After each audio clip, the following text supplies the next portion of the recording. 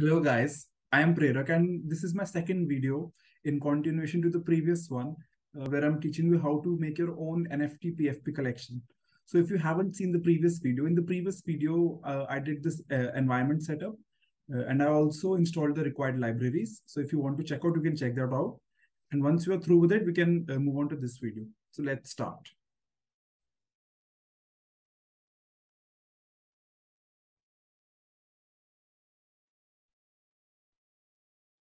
So we generated all these images in the previous video, and now I have put them in a few folders. So you can see that I have put them layer wise. So the background layer is different. Then we have the body layer, and then I have the hand layer. So these are all the images, and I've also made a Python file called generator.py. This is where we'll be writing all our code.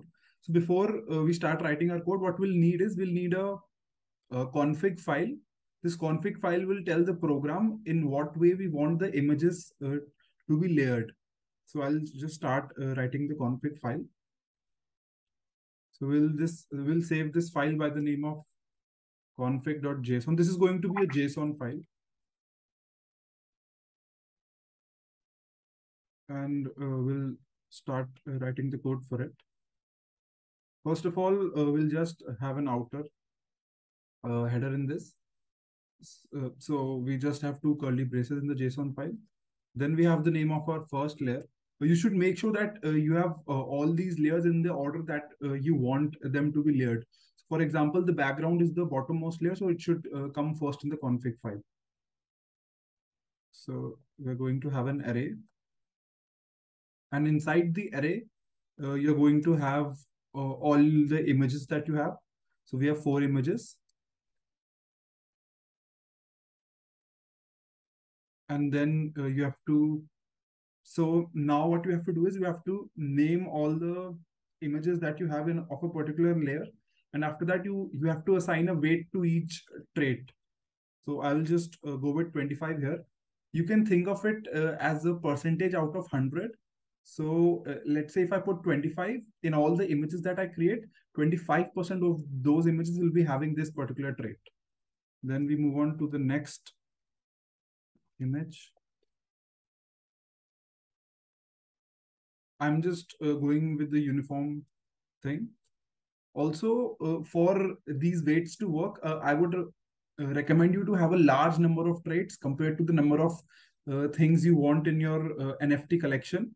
So let's say if you want 100 images in your traits, I would advise you to have a lot of traits, a lot more than that. So combination should be somewhere around 300 or 400. Okay, so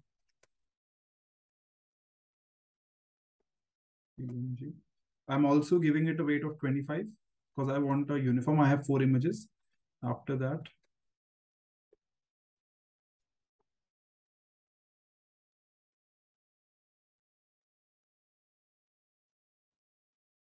one thing that you have to make sure is that inside a particular layer, all these weights have to sum up to 100 because you are treating them as a percentage out of 100.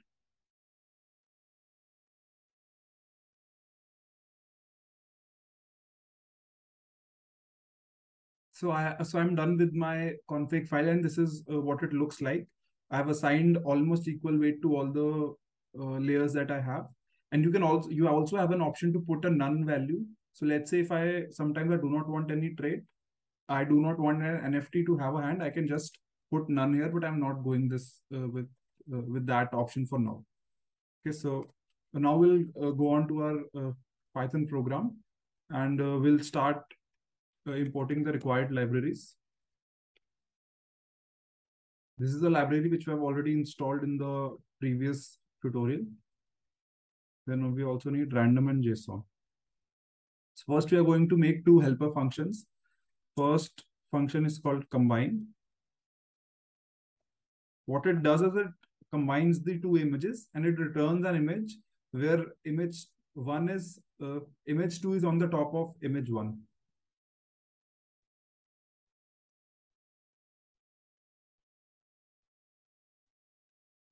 Output is an image where image 2 is on top of image 1. Next, we also need a function for us to open images where when we just assign a path to the image.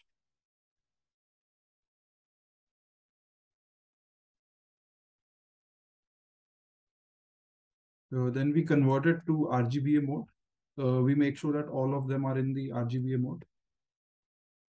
Okay, so then we'll write the main function of the program, which is called the generator function. You need to pass a few arguments to this particular function. So first of all, you need to have a base directory.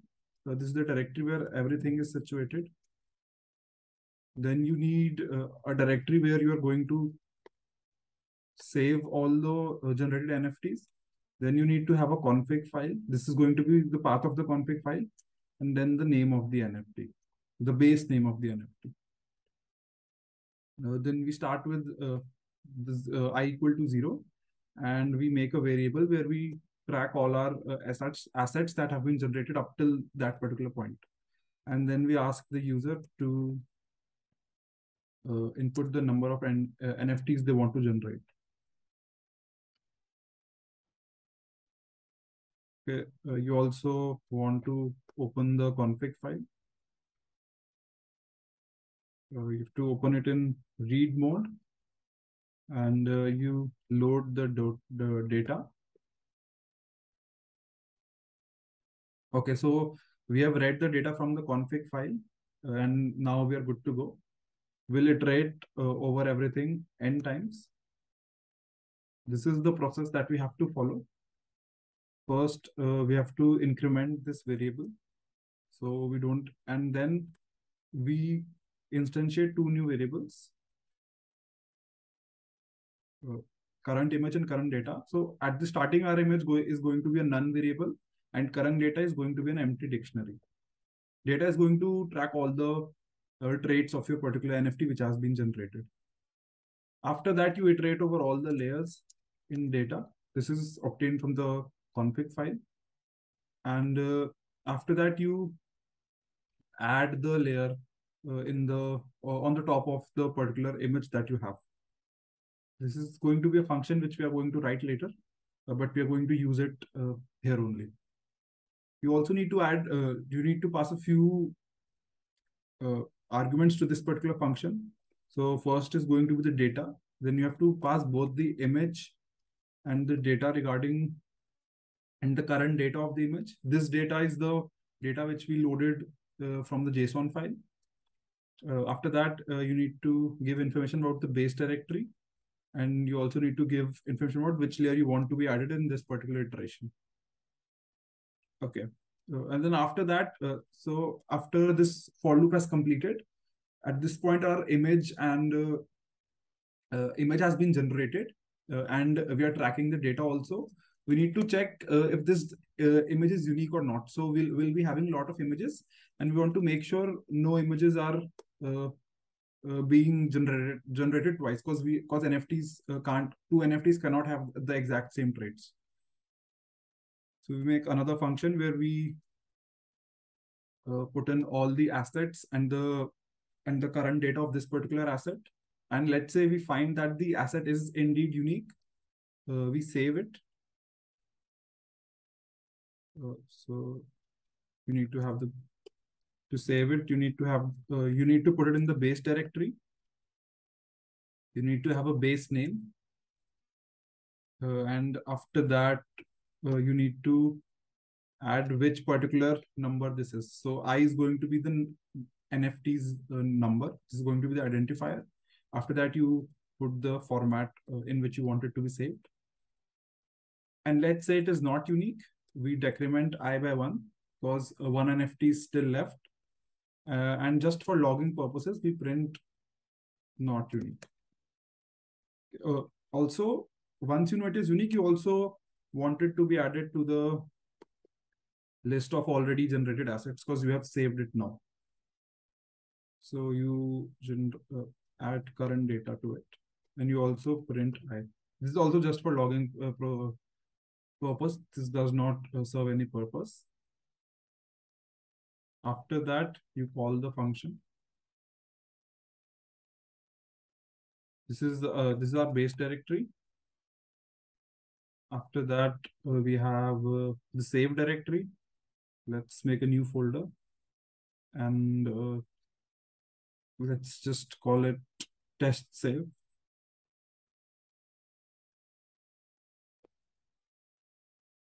We're going to save all the generated NFTs here.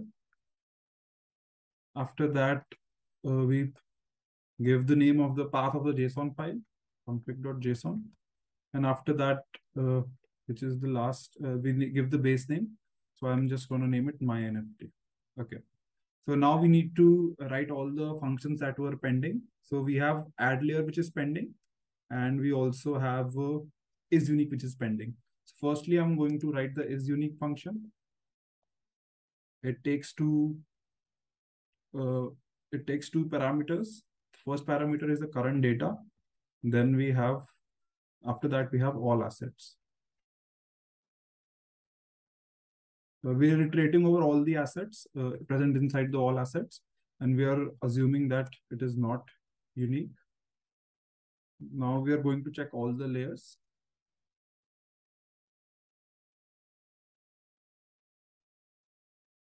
Let's say a particular layer does not match the same corresponding layer in our generated asset.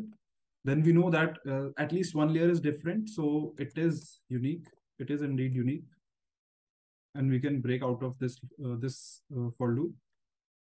Now, outside this for loop, if we find that if it was not unique, if all the layers were same, then we know that we already have an asset of this kind inside already generated before.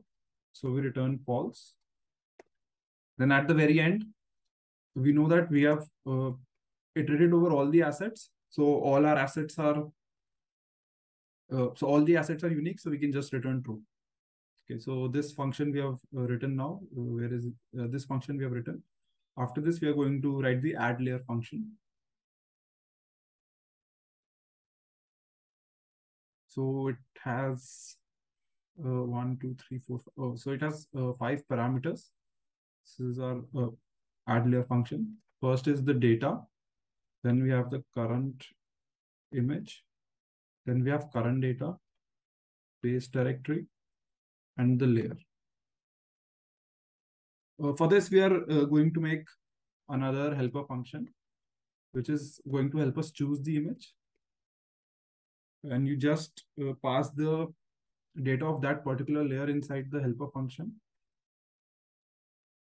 So let's say we have now chosen an image. We need to check if it is a none image, because I told you that there can also be an option where you don't specify a particular image and you just specify none because you don't want anything in that particular layer. If it is none, then you have to store that info inside the current data variable, and you can return the current image because you don't want to do anything with it. This is you just want it as it is. And if it is not none, then also you have to store the data inside the current data variable. It's going to be chosen image. We are doing this to get the first element of the splitted array. The name is going to be the name of the file and then the extension. So we are just excluding the extension in line number 28. Okay. So after that, we'll open this particular image. We're using the method which we wrote earlier, which is helping us open the image. We put the base directory, and we have to specify which layer it is going to be. Okay, so layer we can specify. After that, we have to specify which image we have chosen. Okay, that's it. And let's say if currently the image is none. So this will be the case when we are adding the very first layer. So when we are adding the background layer, it is going to be none. And in that particular layer, we are just going to add now we're not going to add anything. We're just going to return this image. We're just going to return temp.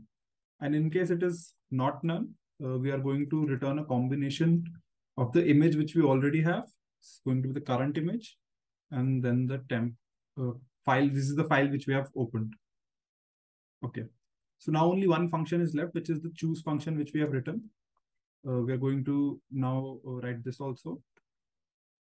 So this only gets the data of a particular layer, and we are going to instantiate two arrays, two empty arrays. This is going to store the name of each image and also the weight of each particular image. So we are iterating over all the elements in layer, in that particular layer, and we are going over the key. The key here is the name of the image, and the corresponding value of this key is going to be the weight of that particular image. For key in element. So we are going to append the weight in this particular array, and key we are going to append in the other array.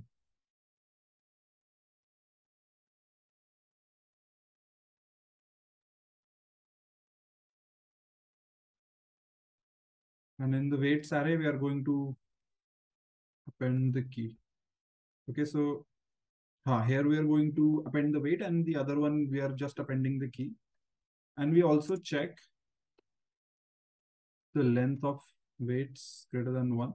This means that this is not the first weight which is being added, which we're checking for that condition. And if it is not, then we add the weight of the particular of the previous weight here also. So what we are trying to do is we are trying to get a cumulative weight up till that particular image. This is this why we are doing this, because then we are going to generate a random number, and we are going to check if we should pick which particular image. So for that purpose, it is necessary to have an array which has a weight of all the previous images behind them. This would help us to use to follow this particular condition, which particular image should come with a probability of what weight. So we're going to do this, and now we are going to generate a random number.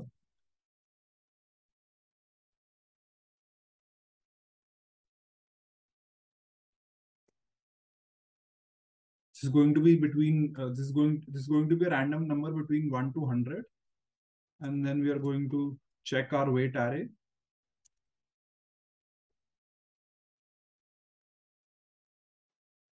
So let's say for the background layer, this is what the weight array should look like: 25, 50, 75, and 100. Because we are adding the weight of the particular layer behind it also. This is what it will be looking like. And since we know what it looks like, if let's say the random integer comes in the range of 0 to 25, we know that we have to return the first image. If it comes between 26 and 50, we have to return the second image, and so on.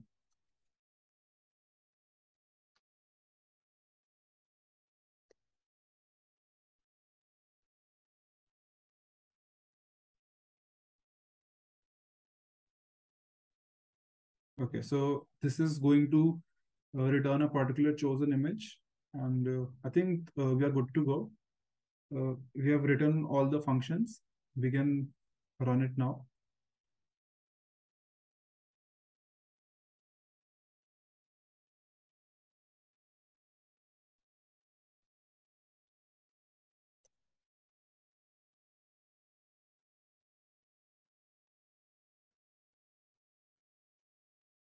Just a second. Generator.py. We have placed.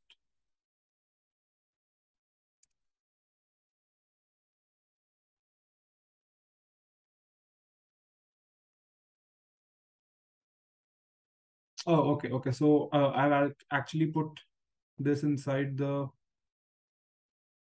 all images function. I have to take it out.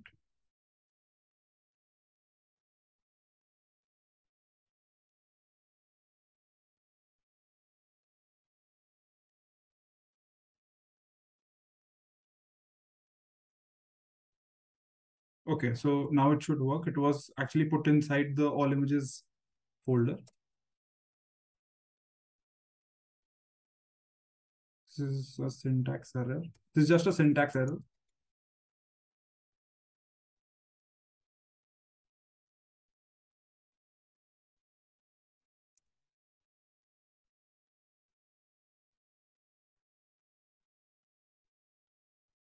Okay, so we are missing a colon here.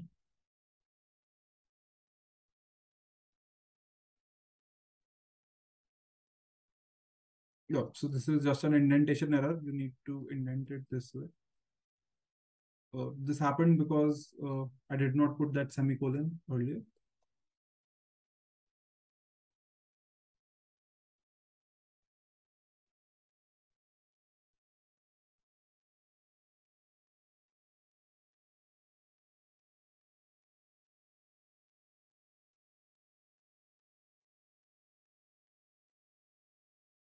Okay, so I need to add len here. So this is going to be an array. We need to iterate over the length of this particular array.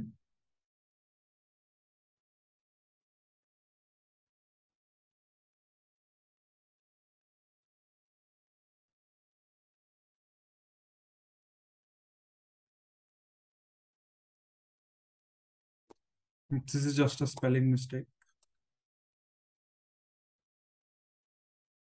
Okay, so you can see that the program is working. We have generated quite a few images.